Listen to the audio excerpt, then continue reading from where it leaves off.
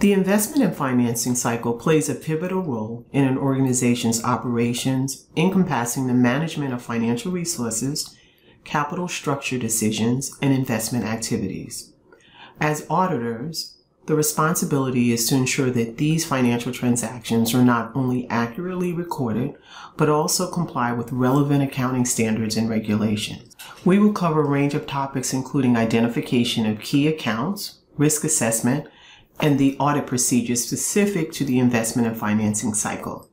We will explore how auditors evaluate management assertions related to completeness, accuracy, and valuation of financial information. We will also discuss the significance of understanding an entity's internal controls related to investments and financing. A robust internal control system is essential for preventing and detecting errors and fraud, which could significantly impact financial reporting. Additionally, we will address the challenges and complexities inherent in auditing this cycle, such as evaluation of complex financial instruments, assessing fair value measurements, and evaluating the reasonableness of management's estimates. The financing function involves obtaining the necessary funds to support a company's operations and investments. It's about determining the optimal capital structure, which includes a mix of debt and equity to meet the company's financial needs. Sources of financing include issuing stocks to investors representing ownership in the company, borrowing money through loans or issuing bonds with an obligation to repay, or using profits generated by the company that are not distributed as dividends. The investment function involves the process through which a company allocates its financial resources to acquire assets that are expected to generate future income or enhance the overall value of the firm. Investments can take various forms, including physical assets like machinery, equipment, and real estate, non-physical assets such as patents, trademarks, and intellectual property, and financial assets such as securities, stocks, bonds, and other financial instruments. In the context of auditing the financing and investment cycle, significant accounts include investments, long-term debt, capital stock, and retained earnings. Relevant assertions related to those accounts include existence, completeness, valuation, presentation, and disclosure. For example, when auditing investments in securities, auditors would verify that the investments actually exist and are owned by the entity. They would ensure that all investments are recorded and none are omitted. And they would assess whether the investments are valued accurately in accordance with accounting standards. With respect to long-term debt, auditors would confirm the existence of the debt obligations, ensure that all long-term debt is appropriately recorded, and verify that the entity has legal obligations for the debt.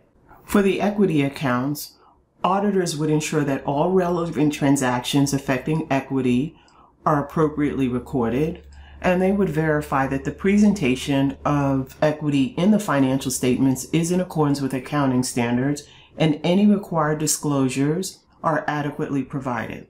Accounting and reporting failures related to the investment and financing cycle can have significant consequences for financial reporting accuracy and transparency. Some common failures include inaccurate valuation of investments, especially when using complex financial instruments or models.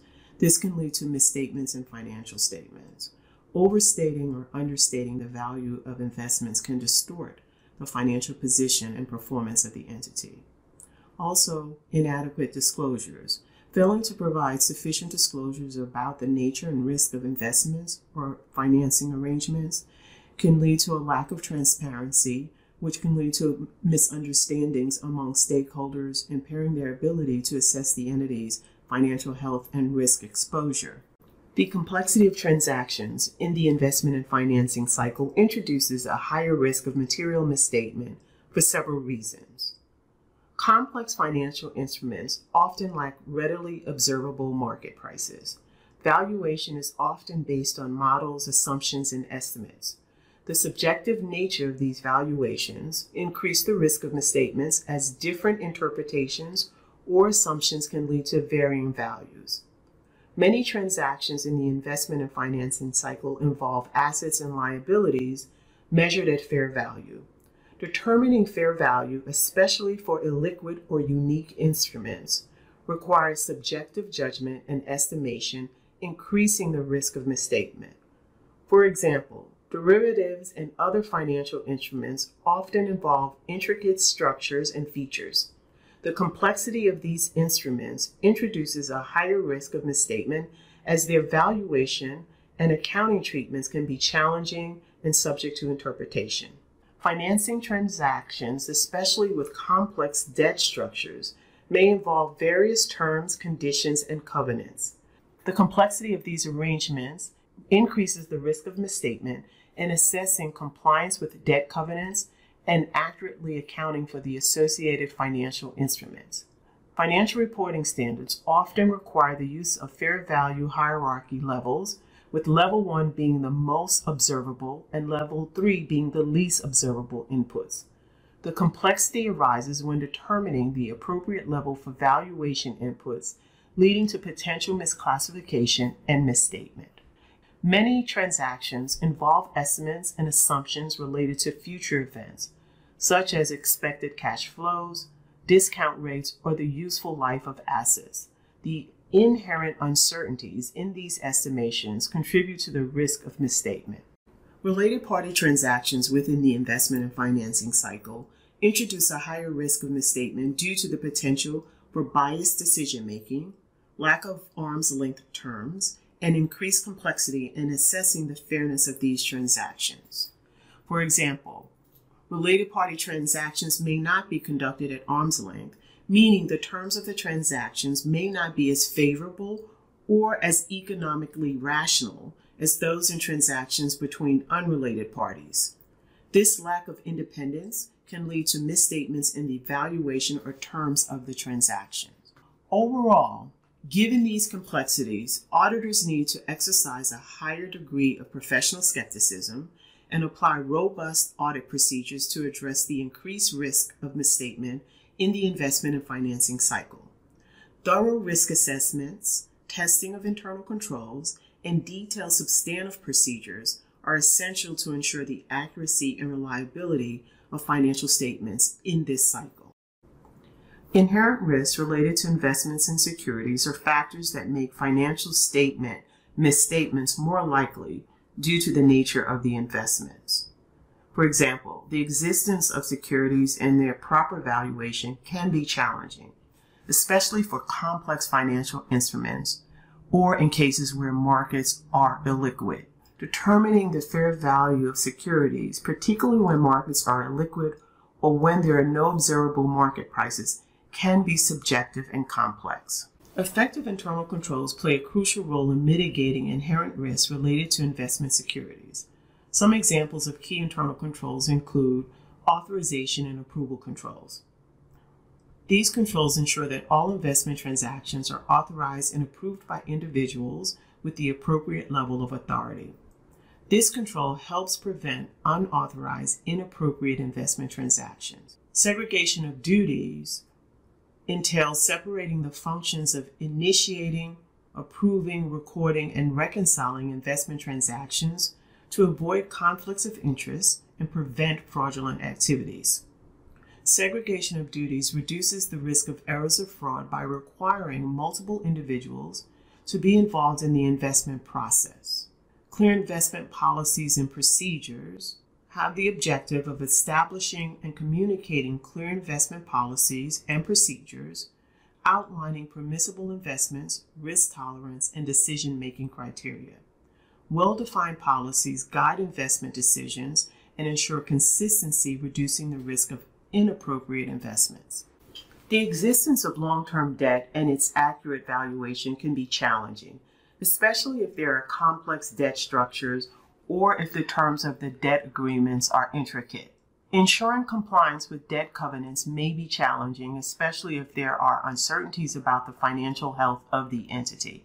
Also, long-term debt may not be completely recorded, or there could be omissions of certain debt-related transactions from the financial statements. Examples of key internal controls related to long-term debt include authorization and approval controls. These controls ensure that there is a well-defined process for authorizing and approving new long-term debt issuances or modifications to existing debt agreements. Authorization should involve individuals with the appropriate level of authority. This control helps prevent unauthorized or inappropriate long-term debt transactions. Segregation of duties are also important. By separating the functions of initiating, approving, recording, and reconciling long-term debt transactions, this will help avoid conflicts of interest and prevent fraudulent activities. Segregation of duties reduces the risk of errors or fraud by requiring multiple individuals to be involved in the long-term debt process. Organizations should have clear debt policies and procedures. They should establish and communicate clear debt policies and procedures outlining permissible terms, conditions, and decision-making criteria, which ensure that all debt-related transactions comply with these policies.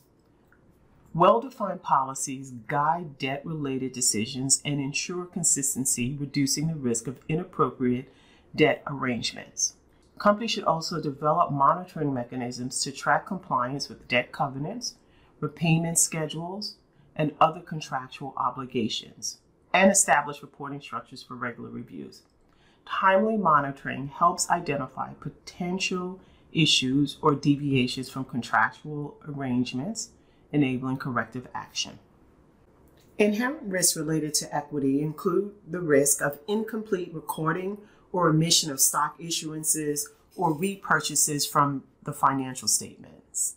Additionally, complex stock transactions such as stock-based compensation, convertible securities, or hybrid instruments may be challenging to understand and account for accurately. There's also the risk of inadequate presentation or disclosure of changes in capital stock, such as stock splits, bonus issues, or changes in par value, which can lead to misunderstandings amongst stakeholders. Inadequate disclosure of changes in retained earnings, including factors influencing profit retention or distribution of dividends, may also lead to misunderstandings about the company's financial performance. Some examples of key internal controls to mitigate the risk in equity include authorization and approval controls. These controls ensure there is a well-defined process for authorizing and approving new issuances of common stock or modifications to existing equity arrangements. Authorization should involve individuals with the appropriate level of authority. This control helps prevent unauthorized or inappropriate equity transactions. Separating the functions of initiating, approving, recording, and reconciling equity transactions avoids conflicts of interest and prevents fraudulent activities.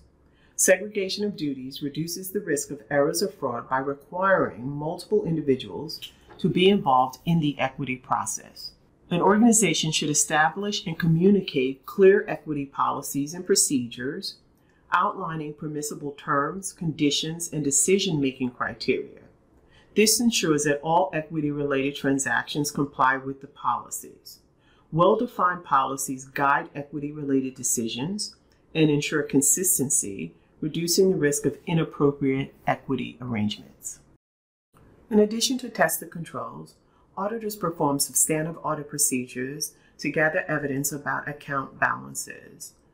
The extent of substantive audit procedures will depend on the auditor's level of reliance on internal controls.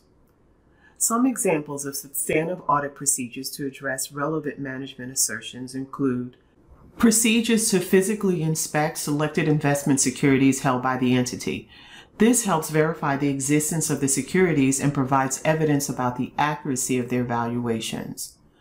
Auditors can also obtain confirmations directly from the custodian or broker regarding the existence and valuation of the securities. Independent confirmation from external parties adds credibility to the valuation and existence assertions. Auditors will also perform procedures to reconcile the investment records maintained by the entity with external records such as confirmations from custodians or brokers. Reconciliations help ensure that all investments, including any held by third parties, are appropriately recorded. Auditors also analyze subsequent investment transactions and events occurring after the balance sheet date to ensure that all material investment activity is recorded. This helps identify any investment transactions that occurred shortly after the balance sheet date but should be accounted for in the current period. Auditors will engage, if necessary, a third-party valuation expert to assess the fair value of complex or hard-to-value investment securities. External validation enhances the reliability of fair value measurement. Compare the fair values provided by management to observable market prices or other independent sources. The rationale of this procedure is to ensure the reasonableness and accuracy of fair value measurements. Additionally, auditors will evaluate the classification of investment securities within the fair value hierarchy by reviewing supporting documentation and understanding the valuation methodologies. The rationale for this procedure ensures proper classification and disclosure in accordance with accounting standards. Some examples of substantive audit procedures for long-term debt include physically inspecting debt agreements, promissory notes, and related documentation. This helps verify the existence of the long-term debt and ensures that it is properly valued. Auditors can also confirm the outstanding long-term debt directly with the lender or debt holders. Independent confirmation from external parties provides assurances about the existence and valuation of long-term debt. Auditors also examine board minutes, loan agreements, and other relevant documents to identify any unrecorded long-term debt. This ensures that all long-term debt obligations are appropriately recorded in the financial statements. Auditors will trace long-term debt balances to the general ledger and supporting documentation. This is done to verify that all long-term debt transactions are accurately recorded and included in the financial statements. Auditors review debt agreements to confirm that the entity has the legal right to the long-term debt. This ensures that the entity is the rightful owner of the debt and understands any associated obligations.